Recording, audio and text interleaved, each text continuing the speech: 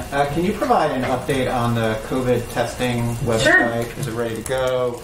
Has the hotline number been created?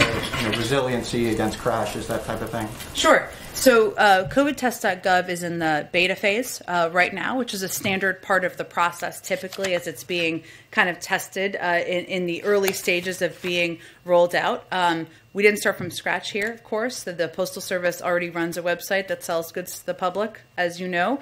Every website launch, in our view, comes with risk. We can't guarantee there won't be a bug or two, but the best tech teams across the administration and the Postal Service are working hard to make this a success. So it will officially launch tomorrow morning. It's in the beta testing phase right now.